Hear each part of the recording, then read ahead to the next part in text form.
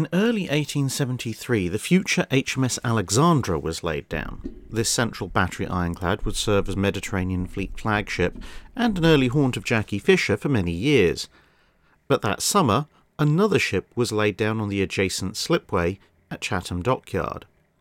This ship would be, interesting. HMS Temeraire was the fourth of her name, the name itself being taken from a captured French ship of the line, and the last iteration of the Temeraire had fought at the Battle of Trafalgar. This version, the new one, was being built as the result of an attempt to square the circle of gun layout that plagued 1870s ship design.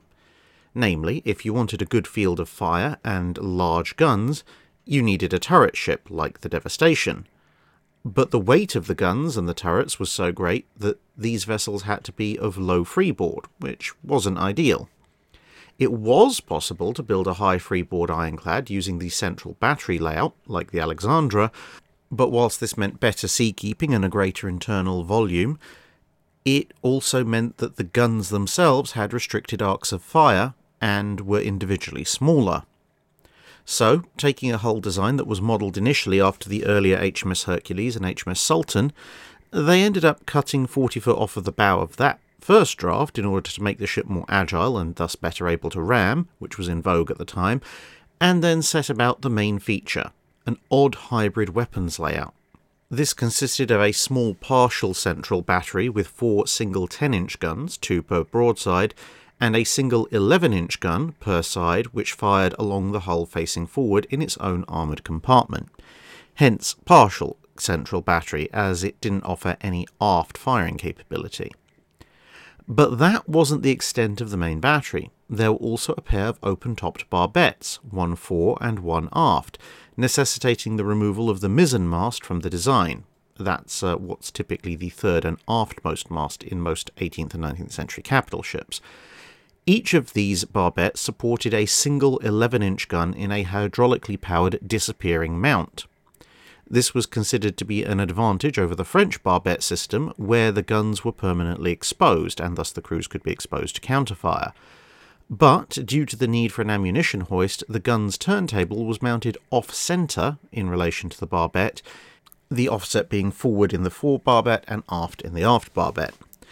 This meant that the guns, which were muzzle loading, could not be reloaded if you used a conventional disappearing mount, since the muzzle would come down to be almost flush with the barbette wall.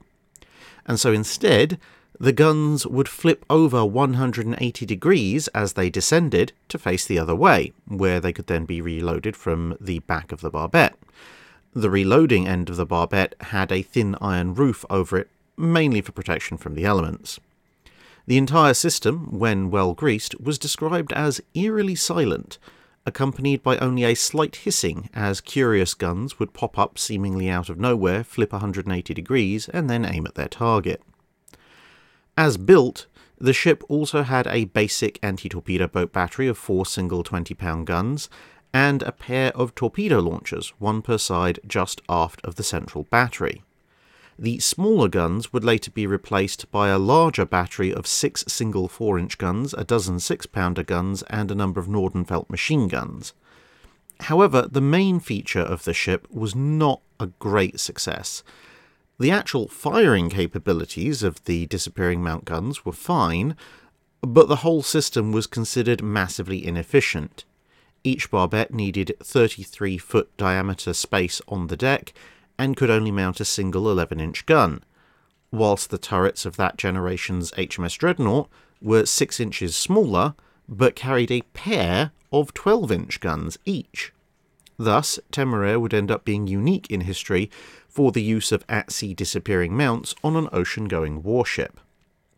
Laid down in August 1873, launched in May 1876, and commissioned in August 1877, she displaced just over 8,500 tons and was capable of just over 14.5 knots, using 7,500 indicated horsepower, which was directed through a pair of screws, with the power plant being an early vertical double expansion engine set.